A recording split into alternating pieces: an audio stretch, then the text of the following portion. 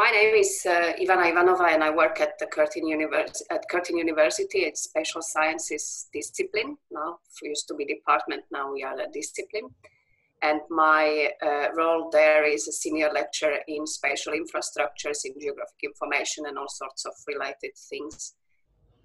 My background is in spatial data quality, and for 19 years or a little bit over, I'm dealing with standardization in all sorts of levels, national, international, community, and so forth.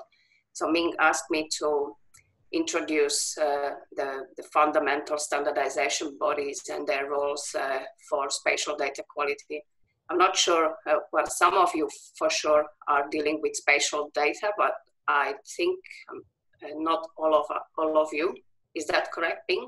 In this group, we have non-spatial people as well? Probably for people come here today or deal with spatial. Okay, never mind. So anyway, this talk is about standardization of spatial data quality, and we look at the two main bodies which drive this space, which is the OGC, Open Geospatial Consortium, and the technical committee at ISO. I'd like to start with introducing both groups and then see what are the synergies between the two. ISO TC211 is a technical committee that deals with standardization of all aspects of geographic information and geomatics. It has been established in 1994 after a demise of European Normalization Committee, who started driving standardization in spatial data or geographic information domain. Today, ISO has 38 participating members, among which Australia, and 32 observing members. It has more than 40 internal and external liaisons, including bodies such as the Open Geospatial Consortium and W3C, the two main organizations which deal with geospatial web.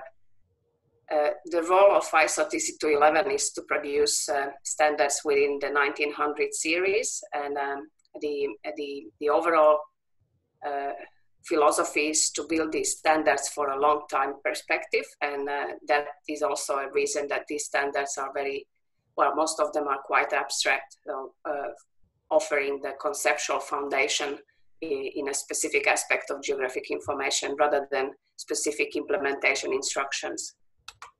Currently, we have 75 published standards and 25 standards under development, so it's quite a large body. They are well, related, some closer, some not so close, but it's not meant to be implemented as a full collection. Standards can be selected individually based on the needs of implementing organization. On this list, I've only selected few interesting standards for us well, in this group, and those that relate to data quality. Some are specifically defining data quality and its model and aspects, and some are defining additional quality elements. So, and those are the standards for data quality and the metadata. In Australia and within organizations dealing with spatial data, standards for metadata are well known, and most organizations implement them in full or in, as a profile of these standards. I'm not sure about the data quality standards. They are implemented indirectly most of the time as part of the metadata implementation, but I haven't seen a full implementation of data quality so far, but that may be only me. The model of spatial data quality as defined in ISO series of standards is as following. The data quality is expressed through data quality elements, a long list of elements and their sub-elements, which can be quantified or at least or qualified, some of them. These elements relate to a data quality scope, which relates to the dataset scope. So if part of the dataset has data quality evaluated, that's possible within ISO standards. And these data quality elements are typically reported in metadata, and some are reported, those that are directly or indirectly evaluated are reported also in more detailed data quality evaluation report. Those elements currently present in standards are the following. So these are the 5 well, notoriously known in spatial data quality domain, completeness, logical consistency, temporal quality, thematic accuracy, and positional accuracy or spatial accuracy. And one additional element, which is fairly new from 2013, which is called data quality usability element. And this set is very likely to change shortly within coming few years, but I'll conclude my talk with more detail on that. The other defining organization for our standardization is the Open Geospatial Consortium, which is, contrary to ISO TC211, which is a formal standardization body producing so-called de jure standards. OGC produces de facto standards, which are those that are driven by the needs of industry and immediate needs of industry. So these are very technical and implementation, or usually implementation specifications. As you can see from the new definition of OGC, this organization strives at producing geo-web and services in a fair way, and that's the concept many of you might have encountered in recent years. It stands for findable, accessible, interoperable, and reusable. That didn't used to be. Well, fair wasn't a word, or wasn't a thing a few years back, so it wasn't at OGC as well, but the organization is picking up the general approach to fair data science, if we can say that, and they changed their mission into paying specific attention to that aspect as well. OGC standards, there are two main standards, which are abstract specification and implementation specification. And because of the very close liaison between OGC and ISO, abstract specifications are typically equivalent to ISO conceptual schema. So for instance, a standard for feature geometry features as defined, or the main object of real-world object that is standardized at OGC is specified equally as is in spatial schema by ISO. Several implementation specifications exist. Here just few examples which might be familiar to you. There are two other interesting documents at OGC's website which are worth to follow, and these are the engineering reports, which report results of the innovation program where new standards are developed or existing standards are implemented, and also discussion papers which normally bring topics which are hot outside spatial data domain and try to actually see what that means in spatial data domain. So one example is the discussion paper on CERT-ML, which was a proposal to define metrics to mark up uncertainty measures as an expression of spatial variation in objects. Now, here in this graph, I'm not going to go into detail, but wanted to include that in slides to show you the synergies between various organizations and in standardization. So you can see there are different types of liaisons between these, and class A liaison between OGC and ISO means, ISO TC211 means that whatever topic is standardized within ISO to TC211 is not going to be redundantly standardized at OGC, but OGC adopts that standard within their set and other way around. So for instance, standard specifications such as web map service, web feature service have been defined by the OGC and adopted within the set of ISO 1900 series. This is interesting for one other reason, because OGC strives at producing open standards, whereas ISO produces standards which are conceptually open, but they cost a lot of money. So if you actually are after a standard for web map service or web other service, then it's wiser to actually have a look at the OGC's website and download it from there, because the content is exactly the same. At OGC, we have, there are several standards working groups and domain working groups, where standards working groups are set up ad hoc when a new request for a new standard is there, and members join efforts in producing that standard. And then there are domain working groups, which aim at facilitating work of this standards group or other groups in certain topics. So one of the topics which has a domain working group is the data quality. Now, what we mean here is spatial data quality, but also quality of service and quality a bit more general, so not really spatial data driven. So this group has been established in 2006, and one of the first tasks was, or one of the first programs of work or items on program of work was to learn what data quality means to various stakeholders in geospatial supply chain. So all sorts of bodies involved in production or consumption of spatial data. In this survey, we had quite a lot of responses, more than 700, from a wide range of organizations, and interestingly, only 17% of these were members at the time. So this was really a wide view from outside organizations, and most of them were both suppliers and consumers of spatial data. Our result in summary was that almost everybody stated that data quality is important, but well, close to, I don't want to say close to nobody because just 60%, but 60% is a large number, indicating that they have no idea how to manage these data.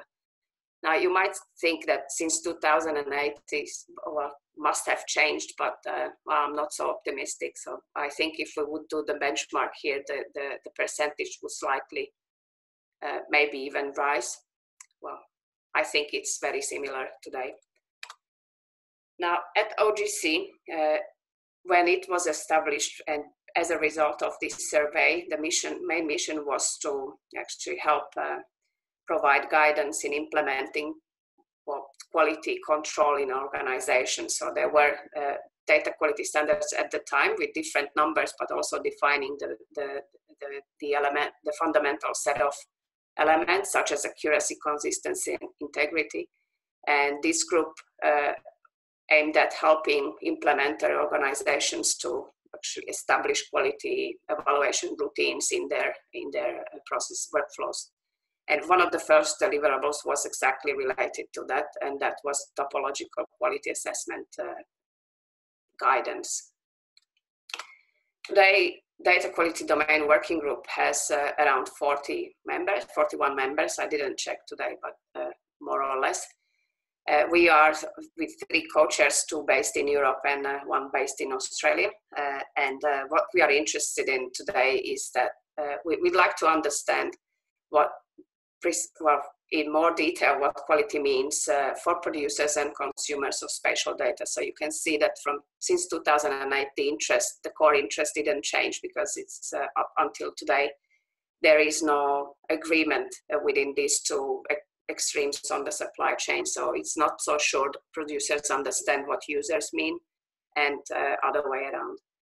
Then we'd like to see what are the limitations in use of data quality information, and these are the activities related to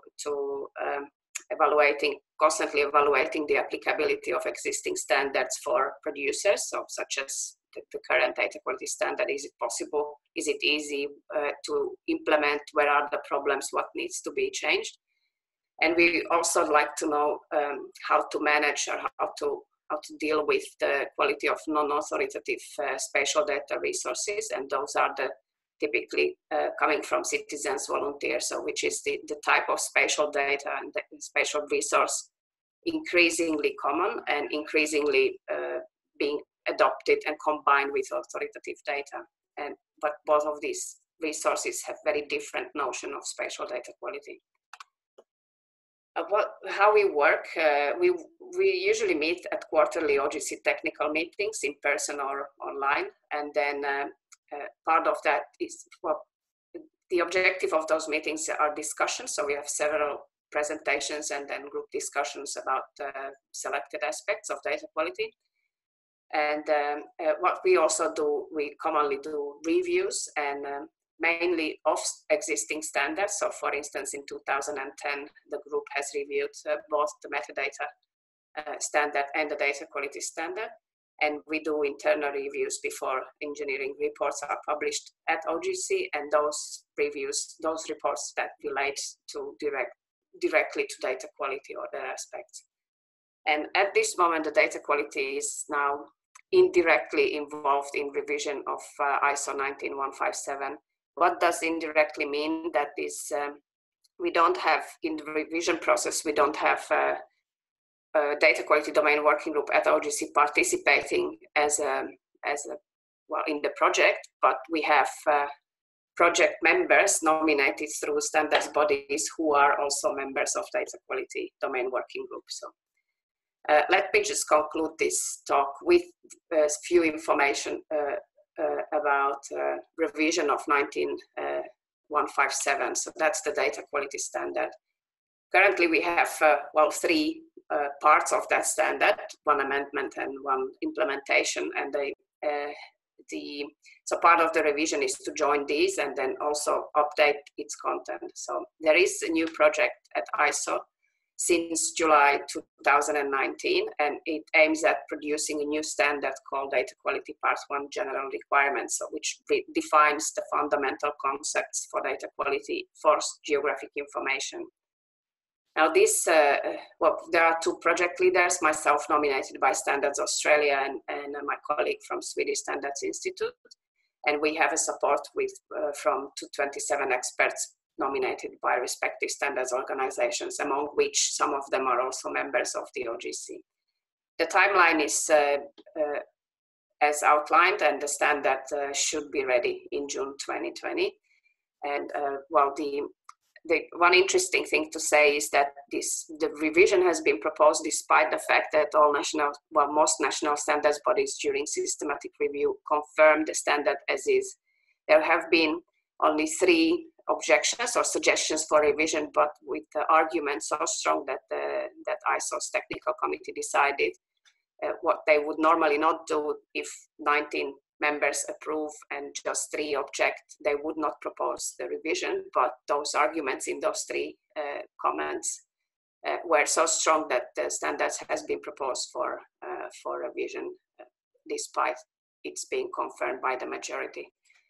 And I think this is a good thing, because standard, as it appears, is still not that straightforward to implement, and there are many uncertain things in its definition, and it requires another look. And I think that was all from myself. Thank you for your attention, and if there are any questions, then feel free.